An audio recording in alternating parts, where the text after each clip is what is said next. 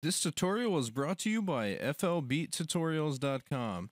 And in this tutorial, I want to show you how to add effects to individual channels or instruments within your channels window or step sequencer here. So just have a clap here, nothing special, just for this tutorial, so you can hear that real quick.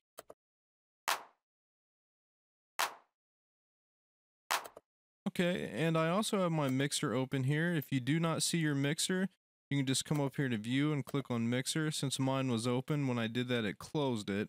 So I'm just going to go back up and view mixer. Alright, so I have that up, and I want to assign this track to a mixer channel. There's a couple different ways you can do this. There's hotkeys for it, and there's there's also ways you can do it here. Since I'm in here, you have the green LED right here. So I can just right click, link selected channels to this track. So now I have my clap that's up here, down here. I can also, with that selected, I can hit Control L. And now you can see it's assigned to this track. And one other way to do it is you can also assign it from this right here.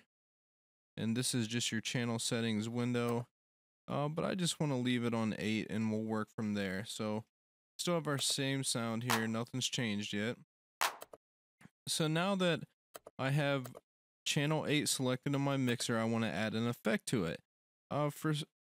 To make this simple, we'll just add some reverb to it. So like I said, channel 8 is selected. If I come over here to the right and my first insert slot here, and just hit the drop down, and I can pick any of the effects that I have here. And for this case, we're going to use Fruity Reverb 2. Now you can see that Fruity Reverb 2 now shows in the first effect slot. So let's take a listen now. So you can hear we got a nice little reverb effect on our clap now. Now you can add multiple effects here. That's why you have the 8 different slots. You can come in here and say now you want to add a delay. So let's grab the Fruity delay. Now we got a reverb and a delay, so let's listen to that.